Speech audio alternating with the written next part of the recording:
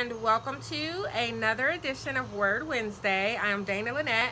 Welcome to my channel. So today I wanted to take a little time, and I do expect this to be a short video, we'll see, to talk on the subject of in this world but not of this world. And I think that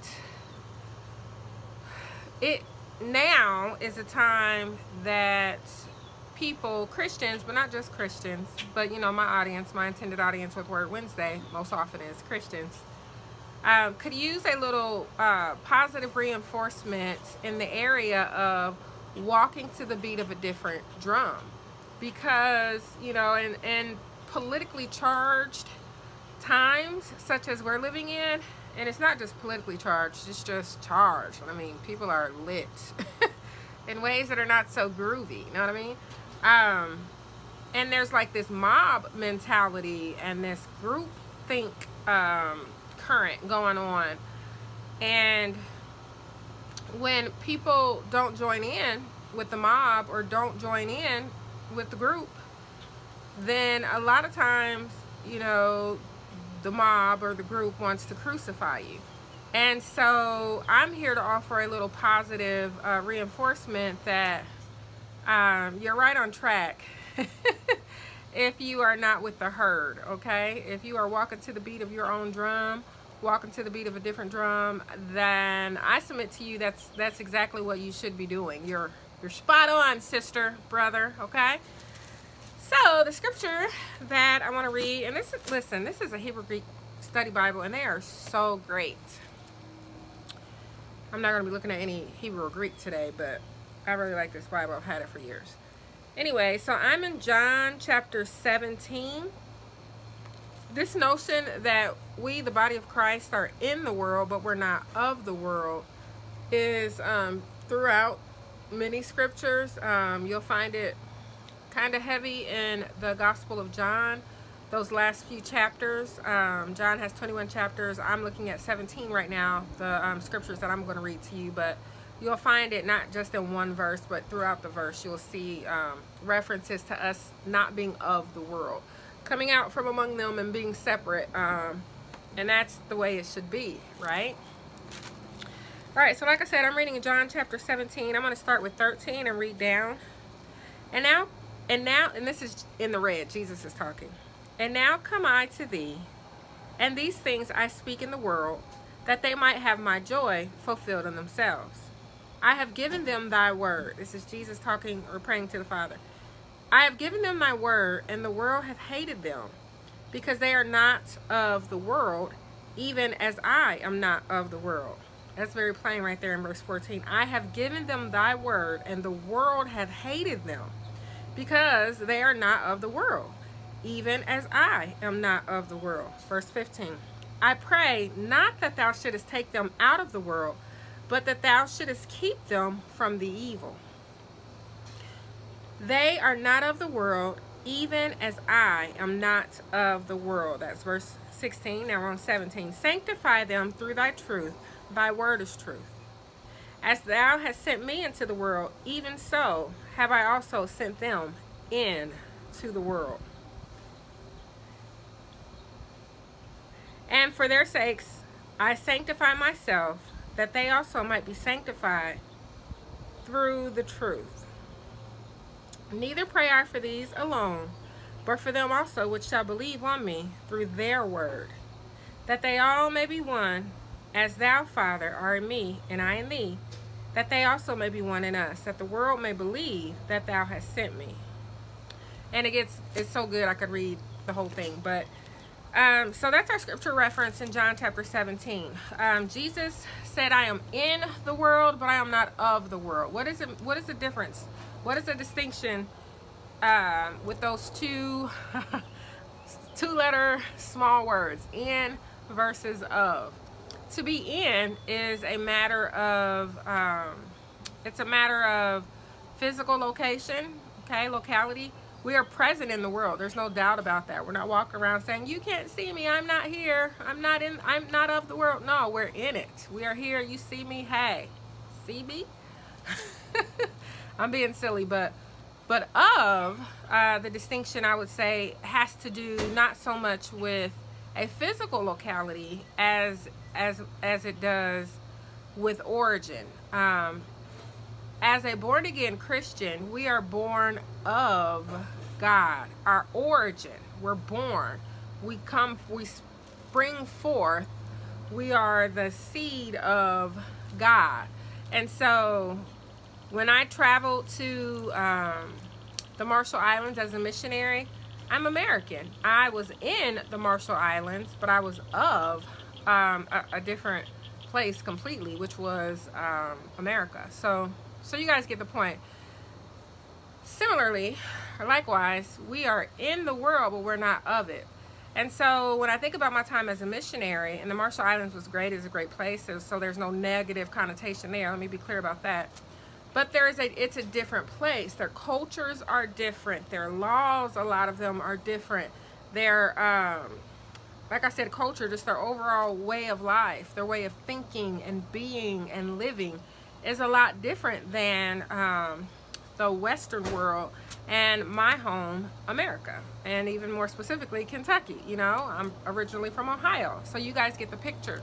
There are differences. There are some similarities, but there's a stark contrast in so many areas. And likewise, we as Christians are in the world, but our culture, our way of thinking and being and doing and feeling and seeing is of a different place. Dana, what place are you talking about? The Twilight Zone? No, I'm talking about heaven is my home.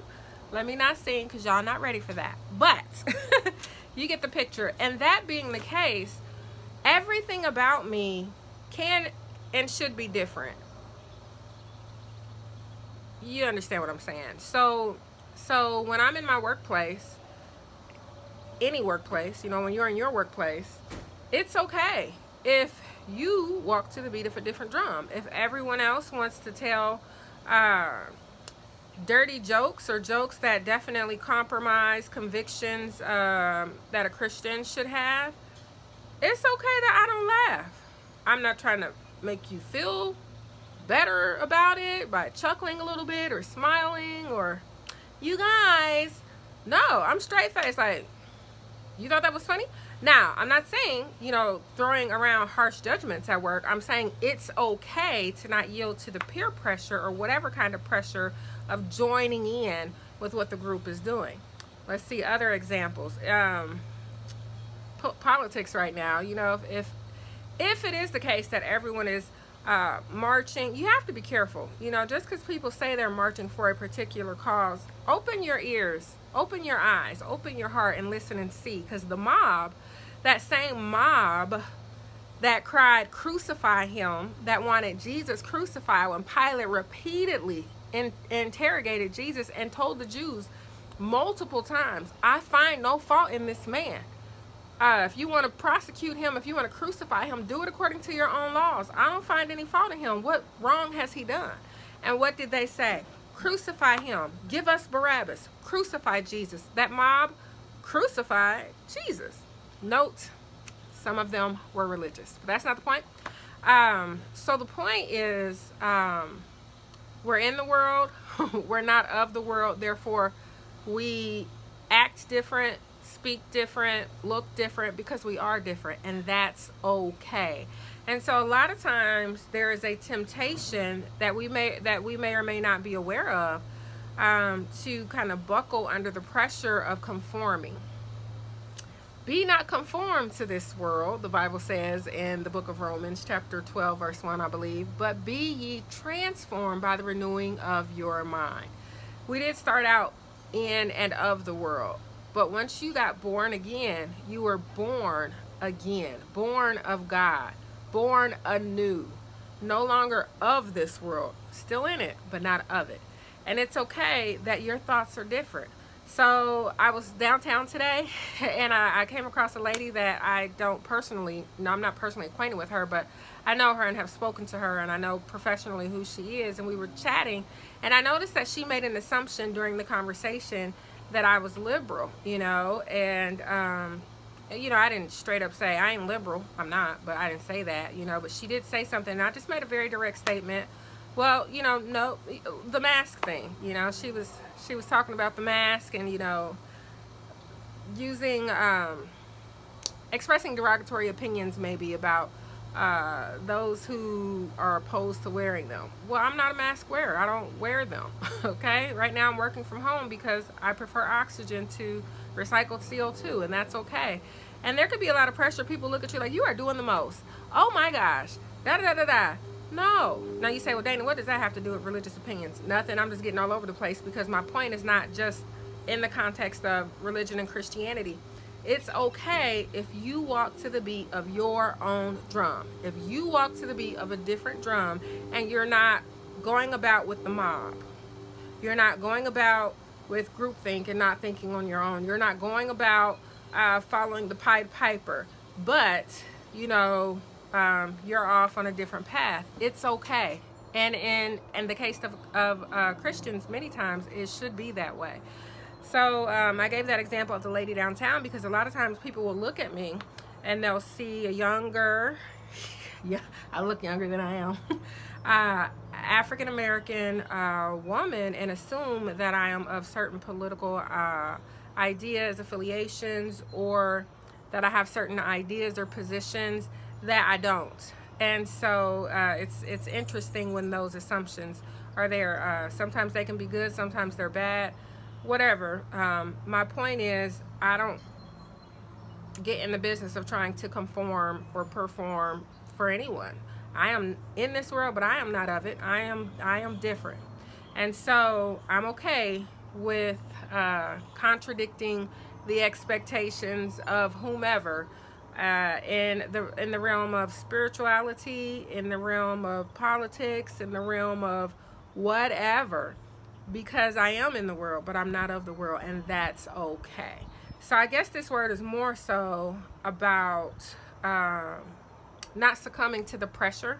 It's okay, be different, be unique, be you, boo. It's okay. I will be me, okay? And haters gonna hate, but we'll be great, and that's okay. So I just wanted to give a little encouragement to anyone who needed it, any validation, atta girl, atta boy. I think this is a time where people just need to hear it. It's okay not to conform. You good. You are good. Okay?